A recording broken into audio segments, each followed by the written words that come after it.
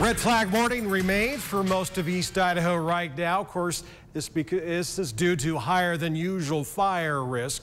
And the main components to that, lightning and gusty winds from thunderstorms.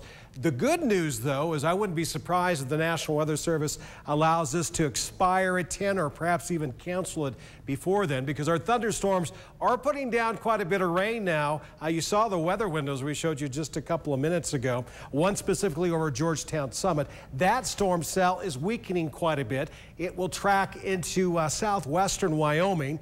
And then we got showers that have dissipated quite a bit around Idaho Falls, just to the northeast of there. Watching this area over the central mountains, this could pour into the upper Snake River Plain later this evening. So we're not out of the woods yet.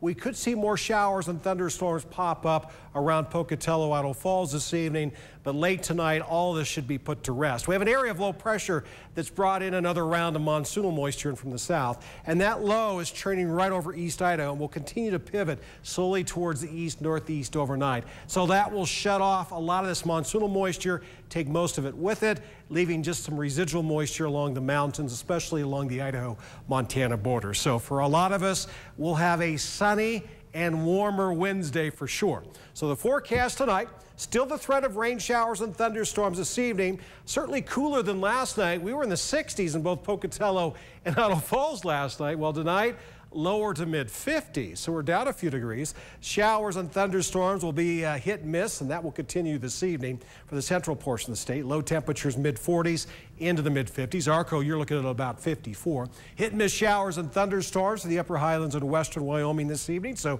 we're not done yet. We're not done yet for a lot of us. 43 will be the low in Afton. 10 degrees warmer overnight in DuBois at 53 there. And then for the southeast corner, hit and miss showers and thunderstorms this evening, and then things clear out later on with low temperatures dropping down to about 47 in Montpelier.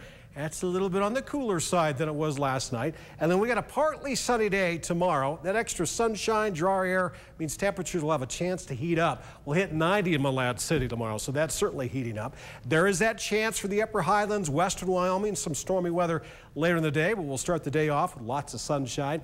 Comfortable high of 75 at Island Park. Warmer, though, for the central mountains, but we, too, could see some showers and thunderstorms. Salmon will hit 87 before those clouds really start to build. And for the Snake River Plain, we'll just say mainly sunny and storm-free, almost 90 at Pocatello, 86 at Idaho Falls, and it will get hot around here. Hottest temperatures we've seen so far this summer. Look at Friday. Your Southeast Idaho Chevy dealer 7-day forecast has us almost 100 in Pocatello, and we'll keep that hot stuff all the way through the weekend. With more sunshine, we know what to do with, especially Sunday into Monday. Idaho Falls 7-day forecast. We're going to want that shade on Friday. Shade in the afternoon. We'll top out at 97. We are still in the mid-90s through the weekend. So starting tomorrow, we are dry and hot for 7 days in a row at least. Teton area. We could see some storminess on Friday, but a very warm weekend with highs in the upper 80s, almost 90 on Monday. You saw that, right? And for the central mountains, still that threat of storminess tomorrow. And then we got 90s galore. Hottest day coming up will be Saturday. We'll top out at 97 degrees.